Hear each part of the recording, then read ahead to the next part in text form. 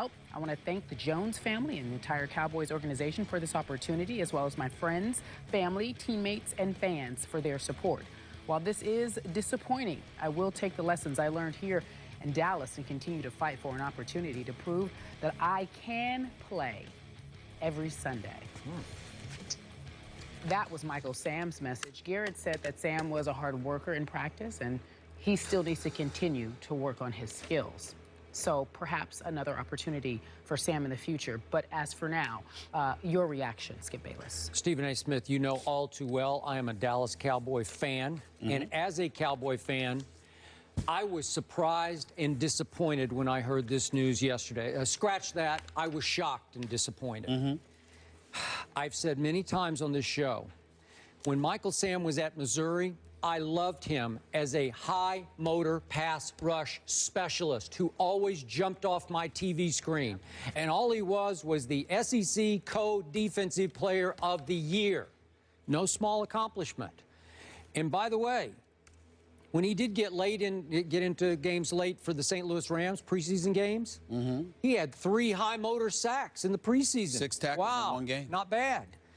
So I accepted the fact that the reason the Rams could not keep him was clearly they were loaded most at his position. And out of nowhere came that undrafted free agent that we talked about, Ethan Westbrooks, who became the rising star of their training camp as a defensive end. So I thought, okay, they had just too many better defensive ends. He's on the market, and he's a steal for my Dallas Cowboys. What was I most concerned about with my Cowboys coming into the season?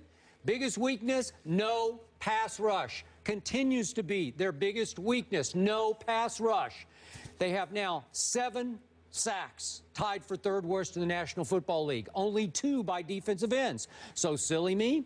I thought Michael Sam could take 6 or 8 weeks to learn under Rod Marinelli, maybe the greatest teacher of defensive ends going right now in the National Football League. And maybe by week 9, 10, 11, Michael Sam could give my Cowboys a little high motor pop as a defensive end specialist pass rusher down the stretch. So, Stephen A., I sit back and I say, okay, I get it that he's undersized, and I get it that he's not the biggest guy or fastest guy or strongest guy or most agile guy, but I thought he's one of those guys who, when the lights were brightest, played at his emotional best. Maybe he was a better game player, and we've seen this before, and brought it up on the show before, better in games than he ever was in practice. But I'm going to have to accept now, he just didn't show them enough in practice to hang on with the Dallas Cowboys. And I think this is actually a loss because I thought it was going to be a steal. I think that I can respect and appreciate your position, but I think you're wrong. I think you're missing the boat on this, Skip Bayless. In the end, what it comes down to is this. I'm not surprised at all because Michael Sam, once he was cut by the St. Louis Rams, wasn't going to be a part of the NFL, at least for right now. You had a lot of people who don't believe he was ready. I've always maintained the position, and although I'm sure Jerry Jones will be on the record in disagreeing with me, I'm sure the NFL will be on the record in disagreeing with me, I have always been of the position that Jerry Jones took Michael Sam on the Dallas Cowboys as a favor to the NFL. The NFL is something that they denied, but if you recall, Skip Bayless, when the Dallas Cowboys picked him up, I came on the air and I talked about how I was hearing that there were people in the NFL league office that had called teams and essentially let them know nobody was prodding anybody, nobody was trying to force anything, but they were essentially encouraging teams to give Michael Sam a chance because obviously the NFL are forward thinkers, they're liberal-minded, and clearly this is something having the first actively gay professional football player. They believe the time has arrived for that, and obviously we all agree with that. You should be judged on your performance, on your ability to play the game, not on anything else. And you didn't want to get the impression, or you didn't want the NFL to have the image as being a league where teams would be willing to ostracize a particular athlete because of their sexual orientation. And so as a result of that, when he got let go by the St. Louis Rams, it was a situation where you had a lot of teams that didn't want to touch him. And the NFL, from what I was being told, was a bit fearful that the imagery would be that of a league, not the league office, of course, but a league that essentially wasn't willing to embrace a first openly gay player. They didn't want to touch him because of sexual orientation or because he just wasn't good enough? I'm saying that's what I was hearing, that there was a reluctance. What I'm saying to you is that I came on this show and I said that that's what I was hearing, and that's what you had. That's why you had people from the league office calling some teams. Okay, but again, right? Because of sexual orientation or because he just wasn't good enough to make any Asking that roster? question. I'm saying, what is it? I'm saying to you that there were people that I was being told that there were folks that were a bit reluctant for whatever reason. And I don't even want to say the sexual orientation. Okay. Just the news and the hype and everything that came with it. The distraction. In the event, the bottom line is, what else would there be a distraction for if it were not for him announcing that he was gay? So my point to you is that I never suspected that he was going to make the Dallas Cowboys. I never suspected that he was going to last a full season with the Dallas Cowboys. In fact, I believe that Jerry Jones, being not, and it wasn't for hype on the part of Jerry Jones or the Dallas Cowboys in any stretch, even though usually it is in this particular instance. It was Jerry Jones, I personally believe, doing the league a favor by making sure somebody grabbed Michael Sam, at least on their practice squad, so it was a story that would go away. Now, that's not to say that the Dallas Cowboys was not going to give him a chance to perform, let him practice, see what he has, etc., because we all know they have issues in terms of sacking the quarterback. But at the same time, the bottom line is that there were not a whole bunch of suitors out there willing to open the floodgates to give Michael Sam a chance even to enter their practice squad. And this is the co-defensive player of the year in arguably the #1 football conference in America. Now, we can all gauge as to what the reasons behind that may have been. I don't know that for a fact, but I do know that you heard people mumbling in NFL circles about how they didn't want that kind of distraction. So in the end, what it comes down to is that Jerry Jones did the league a favor by taking Michael Sam on in the first place. Do I believe he can play in the NFL? Yes. Do you believe he can play in the NFL? Yes. Do we believe that he's somebody that should have fallen to the 7th round, the 249th pick, if I remember correctly? Absolutely, positively not.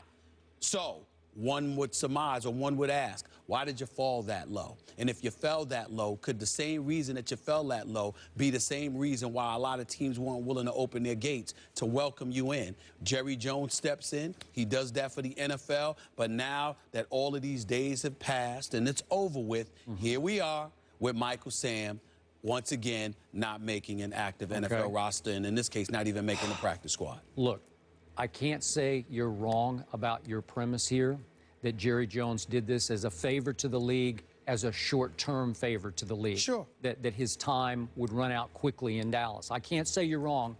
I just disagree with that premise. Yeah. And it's simply because of football and the desperation this team has at rushing the passer. And what week, this could be the most glaring week of all, where you don't cut Michael Sam. They sacked Eli Manning 0 times. They touched him in the game 1 time. Yeah. Come on now. You're saying that they need him. Oh, at some point? Ladies and gentlemen, let me be very, very clear about something. I am in no way trying to imply that Jerry Jones took him and he wasn't going to have the opportunity to compete and show what he could do. I'm saying to you that if you don't make the practice squad, even though it's for St. Louis, and the fact that there was reluctance on the part of other teams to bring him on board before Jerry Jones grabbed him, clearly there were people that didn't think he was worth the trouble because of his football talent, meaning the distraction that he would. I don't want to say distraction because I don't think he's a distraction. Yeah. All I'm trying to say is that the news, you know, the attention. Yeah. There were a lot of people that didn't want, a lot of teams that didn't want that because they believe his football prowess may not have warranted that. Jerry Jones was willing to give him that opportunity. He didn't cut the mustard. But in the end, what it comes down to is that the reluctance that took place to begin with was factually proven by the fact that he fell to the 7th round. He is the co-defensive player of the year in the SEC. Don't tell me that this brother can't play some football.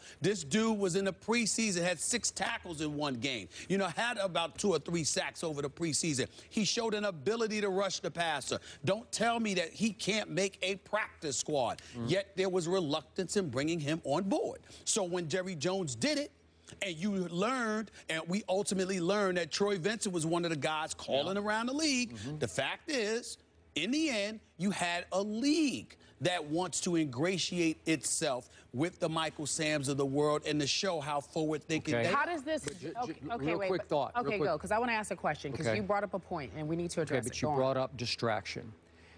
I have to give this young man full credit, because through his days in Dallas, when we're talking about media distraction, he did do an opening media session. And that was it. Which was unusual for a practice squad player, but this was Michael Sam, and we know why that was now. Right. I think we're all totally fine with that. From that moment on, from all I've gathered, my information, he declined every interview from that point forward. He became just another practice squad player. So there was no big media distraction on his part in Dallas. Right. But what y'all are missing is that when we say a distraction, that doesn't mean it's his fault.